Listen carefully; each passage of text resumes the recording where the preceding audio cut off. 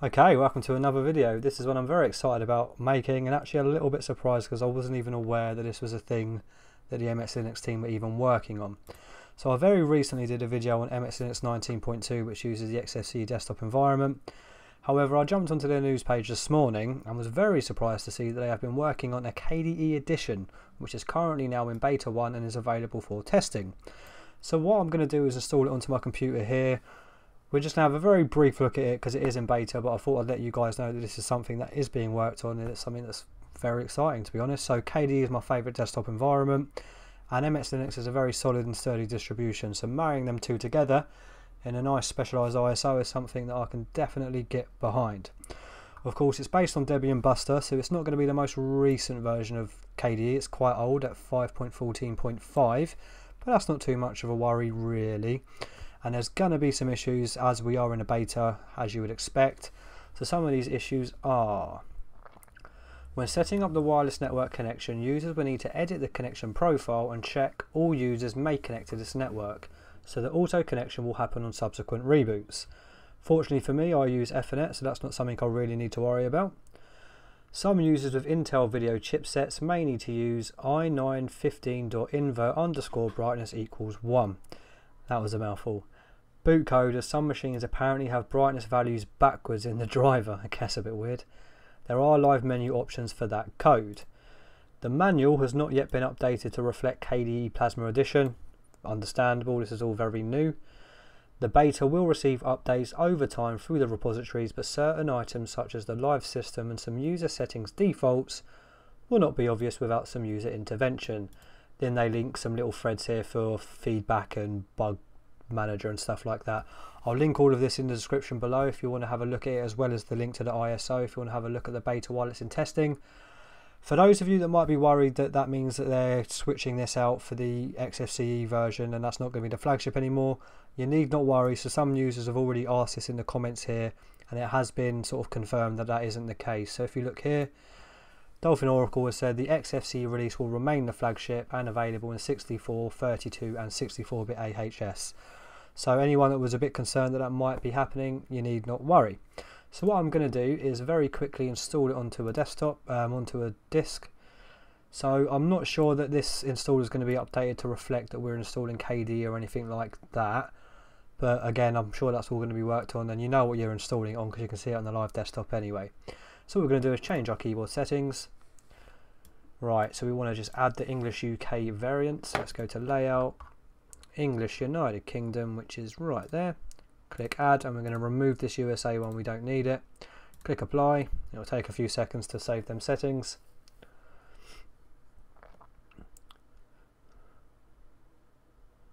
So I'm wondering how much RAM this uses, because obviously MX Linux markets itself as the midweight distribution, and these days XFCE and KDE are kind of neck and neck with the amount of RAM and stuff they use at boot.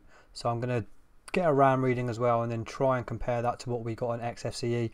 I think we was leveling at about 500 to 600 megabytes on XFCE, so as long as it's within that range, I'm a happy bunny. So let's click OK and let's go next. So I'm just going to do an auto install using an entire disk, and we're going to do it to the Drevo because the SanDisk is what I'm currently reviewing OpenSUSE on. So let's go next. Is it okay to format the entire disk? It is indeed. And we'll put the bootloader as well on SDB as well. So that's going to do that. I'm going to click next. I'm not too worried about all of this because we're only going to be testing it very quickly, but I will change my computer name. Just call it Tyler MX. I'm going to leave that as default. I'm not too fussed. Okay, let's change our locale to United Kingdom and let's change this to Europe, London. There we go. And click next. User account time.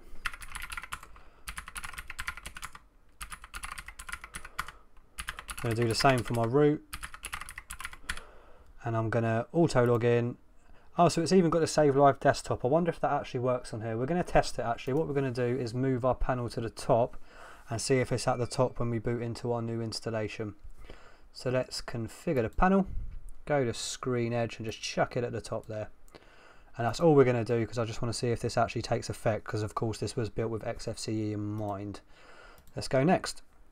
Cool, I'm going to pause the video here and then when we come back we'll be booting off disk. Okay, we are in business, and like you can see, it has indeed remembered the live desktop changes, which I was actually surprised about. I wasn't sure if it was going to remember that. For some reason it's opened up 2 welcome screens, so what I'm going to do is move this back to the bottom just to use it as the default so we can compare it to how it looks with XFCE.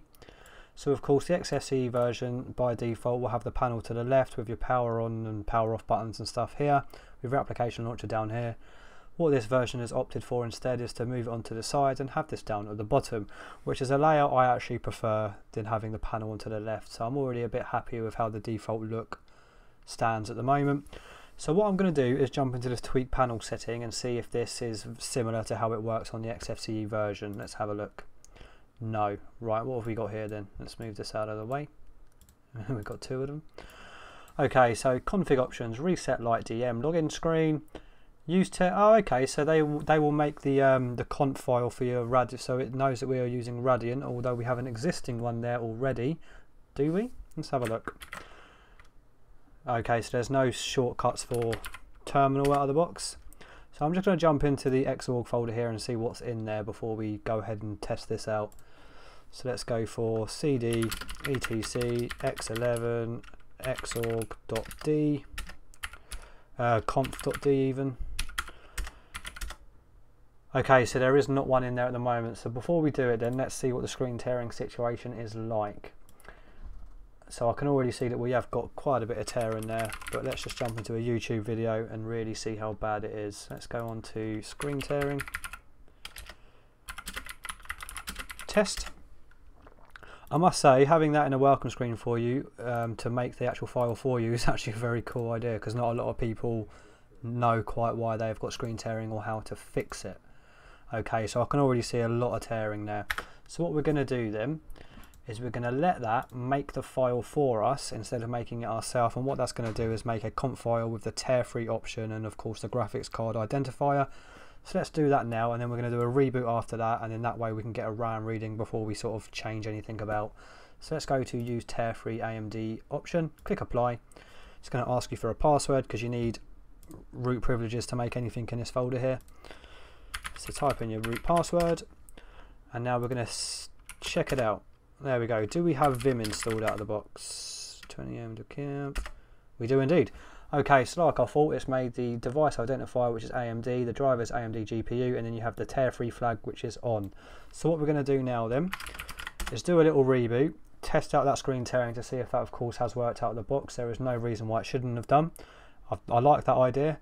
However, you can see that it's not quite as fleshed out as the XFCE version just yet. There is no other sort of additional settings to manage or control the panel in any which way. In other, we have enable mounting of internal drives by non-root users and enable kernel sandbox. Password for administrative tasks, root, or you could change it to the user password. That's an interesting idea. So what we're going to do then is do a reboot, get a RAM reading, and then just see the difference in package wise, and then maybe install a theme or 2 and wrap it up there, because this is a beta. I don't want to go through too much and sort of test out too much until it's got the final release. So let's go for a reboot, and then I'll pause the video and we'll be back once it's rebooted.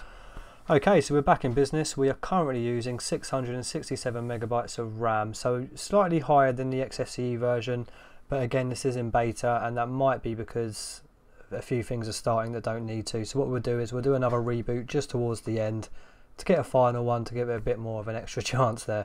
So what I want to do is see if that screen tearing option has worked, and if it has, I'm very impressed that they do that for the users out of the box there. So let's jump back into the screen tearing test.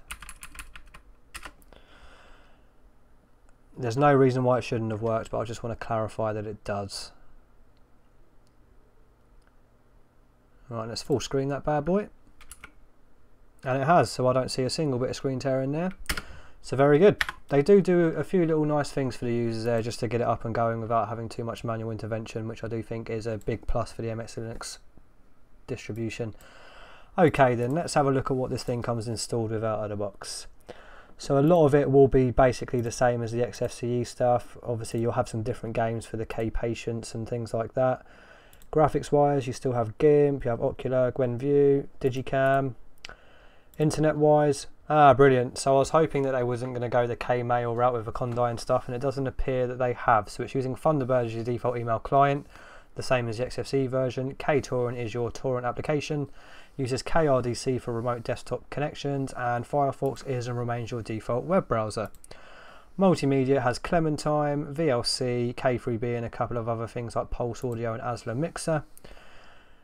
Office-wise, you still get the full LibreOffice suite. It also has Foliate ebook viewer. I'm not sure if that is included in the XFCE version actually. I don't remember seeing it, but it might be.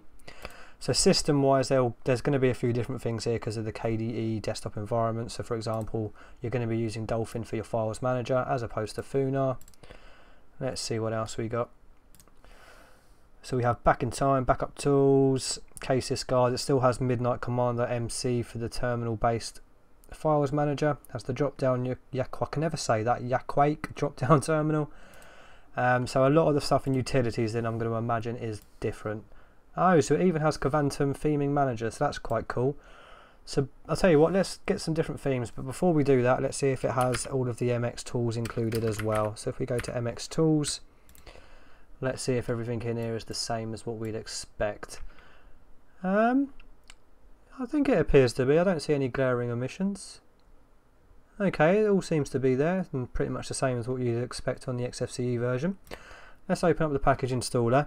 Bear in mind it's going to have test packages because we are of course in a beta, so I'm going to imagine, yeah, so if you go into the test repo there, let's have a look at what this does. So you're about to use the MX test repository whose packages are provided for testing purposes only. There we go, and then there's all the testing packages ready for us to have a little play around with. And of course you get the Debian backports as well, and then the same as the XFCE version, you also have the Flatpak FlatHub repository here where you can install Flatpak straight from the FlatHub repo or within the package installer here. I was very impressed with this when I first saw it actually. It'll take a little while and then it will populate this screen with a load of Flatpaks. There you go. Okay, cool. Everything seems to be behaving exactly the same as the XFCE version so far. Right, what we're going to do then is change a few themes and then kind of wrap it up there. We'll do one more reboot towards the end though to get a final RAM reading, just to sort of compare it to XFCE. And as I said in the installation period, the manual here will not be updated to reflect anything to do with the KDE stuff, so don't go in here hunting for anything that's KDE specific because this hasn't been updated yet. Okay, cool. Let's jump back into the theming then. This won't have global theme, will it, because it's 5.14? No. Okay, so the theming is going to be scattered across a few different applications, but for the most part you should be okay by just going to desktop theme here. Nope, wrong one. Widget theme. Here we go, widget style. No, wrong one again. Look and feel. This is why I like the newer versions of KDE of just a global theme package. There we go. So by default it has the two Breeze themes, just dark and light. I wonder if they're going to make their own theme. That would be quite interesting. Let's go to get new looks. Let's get the good old Lion. And we also have Covantum, don't we? So we're going to install the Covantum Lion package as well, just to make it look a bit more nice and uniform across the desktop. So Covantum Lion Pling. So we're going to download this Covantum package. This is asking for the password for the theme. And let's download this package here, and we're just going to extract it to our downloads folder. We're not going to do too much in this video because it is a beta, but I am going to test it during the whole beta period and then report any bugs and stuff that I might find. So let's extract this to our home download folder. Done. Did we get a dialog saying done on Arc? We didn't appear to. Right, let's jump into the theme package now. That should be done. It is indeed. So let's close that. Okay, so we're going to have to close this and reopen it for it to appear there. The only thing about the older version of KDE, it's not as sort of smooth and flashy as the newer versions, but it seems to be okay. So let's go to desktop theme again. Or was it look and feel? Was it widget? What was it? Look and feel. There we go. So there you go, Lion has now appeared, so let's apply that. And as you can see, things don't look quite right yet, so what we're going to do is install the Covantum theme now. And let's select that folder and then click install, and then we're going to go and apply that theme now, which will be right down at the bottom. There we go. And let's go use theme. There you go, so things look a whole lot better already. So I wonder if it works with the transparency on Dolphin. No, it doesn't appear to out of the box just yet. Okay, that's not to worry. I have had trouble getting that to work with older versions of KDE in the past, but I eventually managed to do it, so we should be able to get that going at some point. Right, let's close that and let's close that. Right, what I'm going to do now then is, as it's in beta, we won't go too crazy. We're going to do a final reboot and get a RAM reading, just wrap it up there. Okay, so we're back in business. Let's see how much RAM we've managed to get it down to now. It might be a little bit more because of what we've done with the theming and stuff, but you never know. There we go, so we managed to get it up to 700. So real world, you're going to look at about 700 megabytes RAM at boot. Bearing in mind this is a beta though, and that could be brought down a bit by the time we get the final release. So I'm not going to go too crazy and sort of poke around too much, as this is a beta and it wouldn't be fair to show things off before it's fully finished. But I'm very excited about where this is going to go. What do you think? Let me know in the comments below. Thank you for watching. If you enjoyed this video, please subscribe and join the Discord, which is linked in the description. Bye bye.